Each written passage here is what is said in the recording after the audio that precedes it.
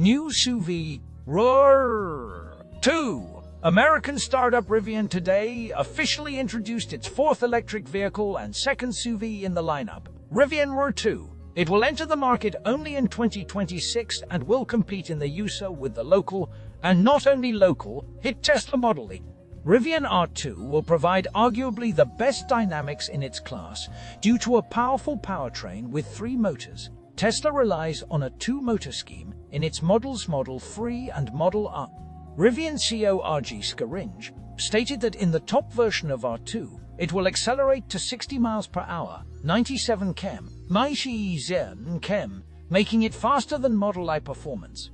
But in the base version of Rivian R2, there is 1 motor, and in the base version of Rivian R2, there is 1 motor, and in the intermediate difference in dimensions. The difference in dimensions from the full-size Rivian Roans is quite significant. The length and width of the novelty are 4,715 and 1,700 millimeters, respectively, compared to 5,137 millimeters for Ronin. But the difference in wheelbase is already half, 2,935 millimeters for R2 compared to 3,075 for Roans. Rivian R2 clearance is 249 millimeters. Approach and departure angles are 25 deg and 25 deg and 27 deg respectively.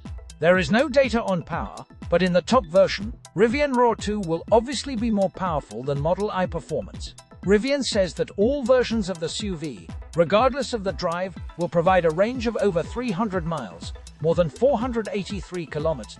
For comparison, the minimum range of Model I is 260 miles, 418 kilometers. Charging capabilities. The presence of the NACS charging connector will allow Rivian R2 to be charged at Tesla stations. Moreover, the company says that the Kessel's adapter will be included in the kit, which will only expand the charging capability. The SUV will support fast charging, from 10 to 80% in less than 30 minutes. Rivian did not delve into details about the interior, but it is evident that the car has a digital instrument panel and a media system with a fairly large screen.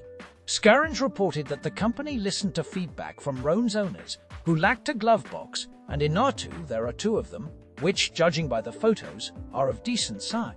Design and cost. The company wanted to make the car as light and spacious as possible, achieving this with a panoramic roof and a system that opens all windows.